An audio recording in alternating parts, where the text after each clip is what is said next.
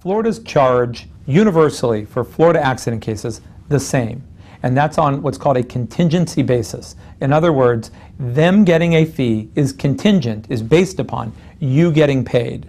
In other words, a settlement. So the Florida Bar, which is the authority body, the governmental authority body over all lawyers in Florida, the Florida Bar has set forth a standard contract. That standard contract has a fee schedule in it that is set, and unless you go to a judge and try to ask the judge to amend it or change it, that's going to be the fee schedule that we all work on. And that fee schedule says that until the client gets money, until they're paid, you don't get paid any money for your fee. The real question that you need to ask your attorney is, how are the costs going to be paid? Because attorneys who are serious about injury cases will front the costs for you because they know what they're doing, they understand how they get their costs back, and they're willing to invest in your case to make it happen. And if you've got a good attorney who has a solid financial footing, they're going to invest in your case and make it happen and not charge you those funds up front.